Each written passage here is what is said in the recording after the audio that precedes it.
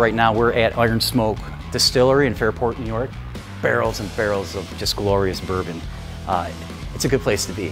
Niagara Label has, in our client base or our portfolio, hundreds of wineries, distilleries, and breweries collectively.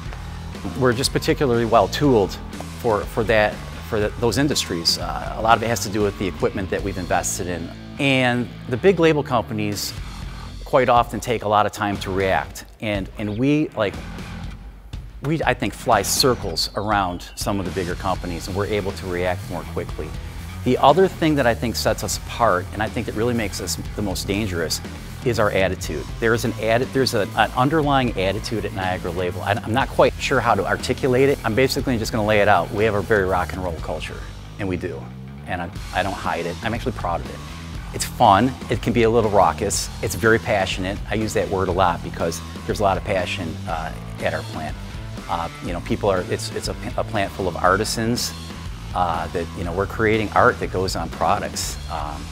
And it's exciting, especially when we get some exciting art for an exciting project and it comes off the press.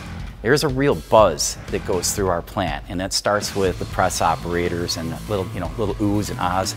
And next thing you know, people are walking around like, you gotta see this, you gotta see this. Before I was a member of Niagara Label, I worked at a different label company, and I would call on their customers. I mean, that was my job, is to prospect, knock on doors, try to get new work. And after a while, it became evident to me that I would knock on the doors of Niagara Label's customers, and there was like an overwhelming number of them basically made it clear that we're not interested. We love our label supplier. And there was the other thing too, where we'd get a chance to quote the job, and I got tired of being embarrassed because our pricing wasn't quite as competitive.